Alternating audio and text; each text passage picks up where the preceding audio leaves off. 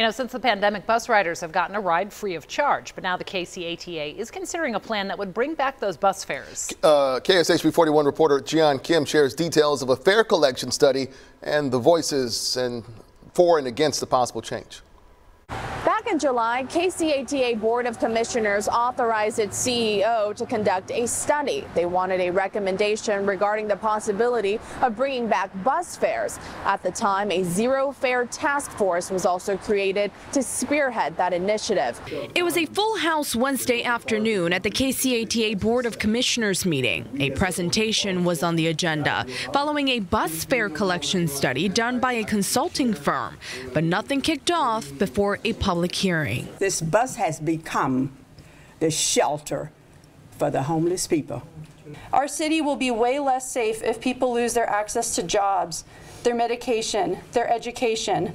The findings of the study included pros and cons of the current zero fare system and also what it would mean to bring the fares back. The study looked at peer agencies across the nation too and what we can take away from their operations. Many of the systems that are offering free fares. Like many issues, the audience was divided. Those against bus fares talked about the critical role public transportation plays in people's well-being. If you vote yes, you will be making the active choice to listen to out-of-state consultants and pass deadly policy that will harm the community, make children go hungry, and force people to lose access to health care and more. Those for the bus fares, including current drivers, talked about dropping quality and safety once free fares began. We actually lost more ridership due to the free fare because they started feeling unsafe.